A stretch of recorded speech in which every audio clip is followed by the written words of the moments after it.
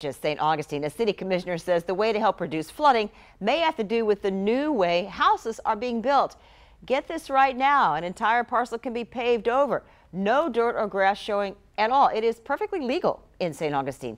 On your side's Jessica Clark reports on the idea to change that now.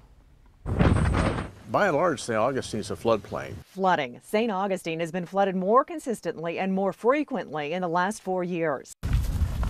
City Commissioner John Valdez, who also happens to restore old houses, says a particular rule in St. Augustine doesn't make much sense. And oh, by the way, you can pave 100% of your property. Concrete and buildings can cover the entire parcel. It's been boggling my mind for about 30 years. I've been talking about for 30 years. So he's proposing to change the rules when constructing new buildings in St. Augustine. That we encourage or require that buildings be built like the old timers did, on crawl spaces. And he suggests not letting homes be built on concrete slabs. The idea is pretty basic. If water has soil or grass to go to, it will seep in. If water or rain falls on pavement, it will run off or rise into homes and onto streets. Water is standing under this house from the rain we had 2 days ago. It has a crawl space. All that water is laying there right now, which is not a good thing, but it's better having it here than in their house or in their house or out on the street. But are homes with water underneath them okay? As long as the house is well ventilated, it doesn't hurt a thing.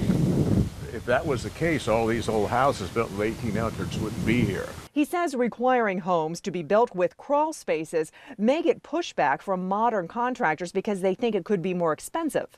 But what does it cost the taxpayer in the city every year we have these big rains and we have houses that flood and streets that back up and